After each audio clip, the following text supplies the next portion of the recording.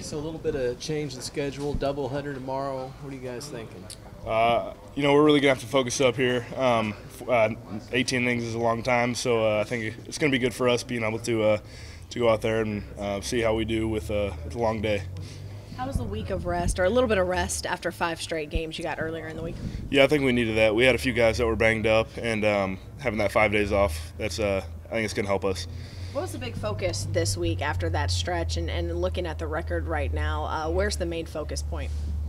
I think it's just one weekend at a time. We have Kent State coming in. They're a solid program, and then Texas after that. But we're just focused on what's going on this week and worry about that next few games after that. What kind of bats are they bringing to town with them?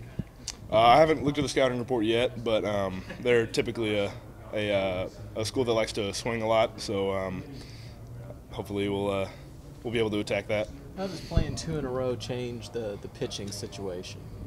I think it's going to be harder for guys to go in both games. Having a Friday to Saturday is a lot different than having two appearances on Friday.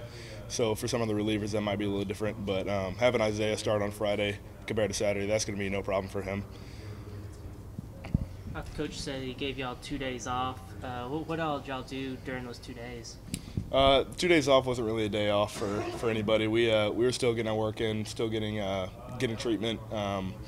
So it was just a little bit of time to get healthy, but other than that, we kept working.